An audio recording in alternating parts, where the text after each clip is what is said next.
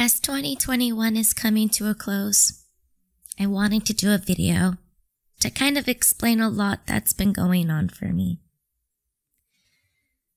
Once again, I have promised you guys that I would be back in gear, uploading my Let's Plays, my music. And obviously, once again, I feel like I have failed you in that. And for that, I deeply apologize. 2021 was not the best year for me, and I'm sure it wasn't the best year for many other people. In April, I had an injury on my right foot, a contusion, and a microfracture on my ankle. I still don't know how I got it to this day. I didn't fall, trip, or hit anything. Because of this, I was home for 6 months with barely a good paycheck. Because my job is based on a base pay and a premium pay, I was only received my base pay. And not only that, I had to pay my benefits, like my medical and dental and vision. So my paycheck was ridiculously low. And this was at a time where I had just moved into a new apartment a month before my injury. Coming back to work has been one of the hardest challenges for me. My foot is still not quite 100%. But since they had used all their options, there was no choice but for me to go back to work. I have a full-time job of standing for 8 hours, so you could see how it is not quite helpful in the least. Luckily, I do have some of the best coworkers and supervisors that do let me sit and rest when I need it. But even before I came back to work, I started to notice more issues with my body. A lot of medical complications runs in my family. The list is just horrendous, to be honest. So before I came back to work, I did some research and tried to see if doctors could figure out what was wrong with me. I went through so many appointments, which were not easy at the time, since I once again had a foot injury. Even now, I'm still dealing with the medical bills because of all these appointments. But in late October, I was finally given results for all my searching. I have been diagnosed with fibromyalgia. For those who do not know what this is, fibromyalgia is a long-term chronic pain problem. It's a condition that causes pain all over the body. It can cause a lot of lack of sleep, heavy fatigue, stress and anxiety, and pain is often worse following activity and can last for days afterwards. Everyone who has fibromyalgia can experience it differently. Every day could be different. It can be a good day. It can be a bad day. For me, though, the bad days really outweigh the good.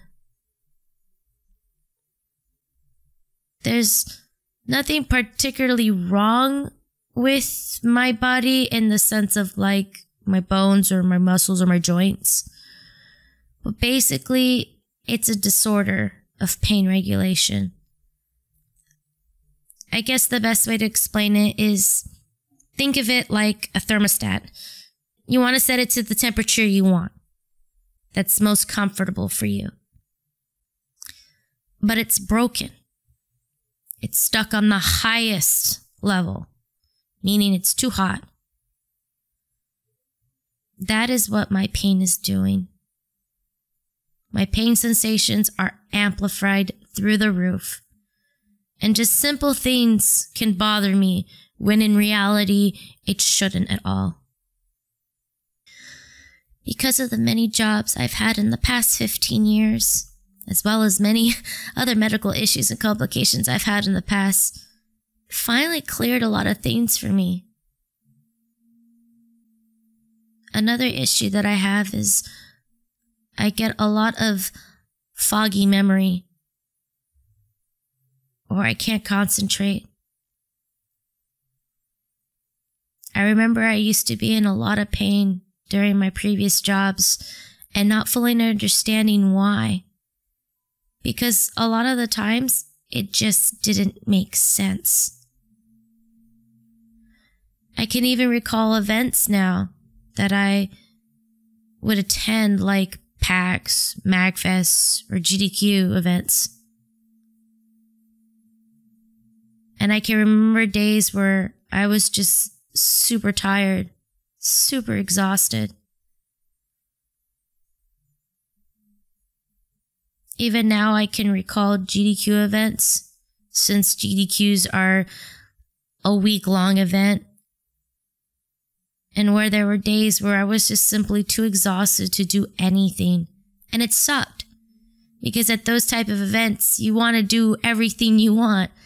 You want to hang out with your friends. You want to go places, have amazing food, have fun. But there were days where I would wake up so late, do my host shift, and then just go back to the hotel room and fall asleep. There were even times where I would oversleep. I have been late to host shifts in the past, and I've always felt embarrassed about it. My body would just be so tired. The one thing I was told from my rheumatologist is that fibromyalgia, as of now, is not curable. There are ways to help me in hopes to reduce the pain. Therapy is an option. There are options in medications. But with my previous experiences with medication and them tending to stop working, it does worry me.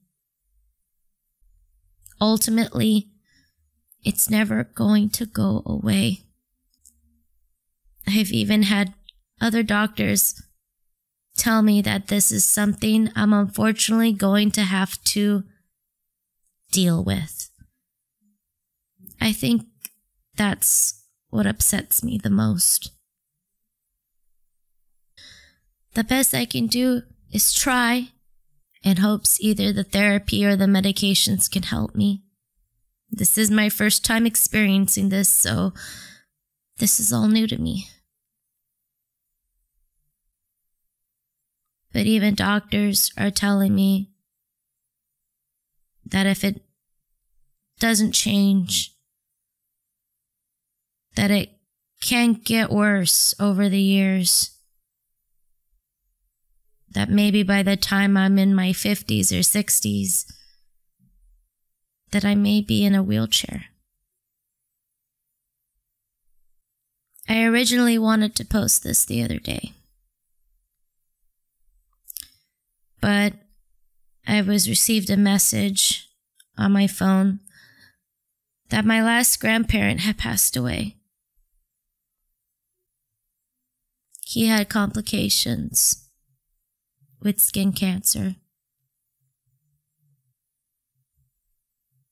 I had lost another grandparent earlier this year to complications with uterine cancer. I had lost another grandparent last year in 2020 due to COVID. It's why going back to work has been one of the most difficult challenges for me, physically and mentally. And I don't want people to think that, oh, she's just being lazy and doesn't want to go back to work like the rest of us are. It sucks now realizing that the pain I feel throughout the day is not really normal. That now, while I'm standing for 8 hours at my job, I will continue to feel pain. That even though there are some days that I can tolerate, there are many other days where I feel like I can't even stand for more than an hour. It's scary with what's been going on with the world, the pandemic. It's scary when you don't know if you're going to get it or not. I have to do what I can to protect myself, because I don't know if I will get COVID. Will I get the symptoms or not? Can I survive having it? These past 2 years, I have lost many family members to it. I have family members that have to be with an oxygen tank for the rest of their lives because of it. I have family members who have it now and are fighting it as we speak. Even after all of this, I still don't want to give up. I think I've probably have had one of the worst lucks these past few years. For those who follow me on social media may understand what I'm talking about. I just always seem to have bad luck follow me wherever I go. And when I think things are getting better, when something very good happens in my life, bad luck finds its way back. As we are getting to the end of 2021, this was something that I've been wanting to tell you, but was afraid to share it. Only a few people knew about my recently found condition, and they have been nothing but supportive to me. Thank you. I really do hope from this video it will bring awareness that there are people dealing with this, with fibromyalgia, and hopefully maybe make others seek out their doctors and get the help they need. Because regardless of what they say now, I have to stay positive. That maybe not now, but hopefully in the near future, there can be a cure for fibromyalgia. Being positive has always been one of the most difficult things for me to do because of all that I have been through these past few years. But if there is something I've always done, is that I always put others before me. As someone who will donate tons of money for charity, regardless of me being poor and in debt, who will try to help others in their time of need.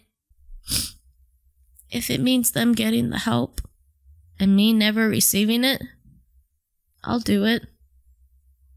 My positivity has always been helping others, and I will continue to keep it that way. For those who continue to be on my side, whether you're a viewer who watches me on YouTube or Twitch, whether you're one of my close friends who have supported me through these tough times, whether you're someone who's just watching this for the first time, who is just curious, thank you. Thank you so much for being a kind and caring person. I hope that as we end 2021, that 2022 will bring us some light, some positivity. I'll try my very best to continue doing what I love most, and that's entertaining you. Whether it be on Twitch or YouTube or heck, even on social media. Because if any of my streams or videos or posts throughout these years have helped you in any way, shape, or form, it's worth all the pain I have to endure. Thank you.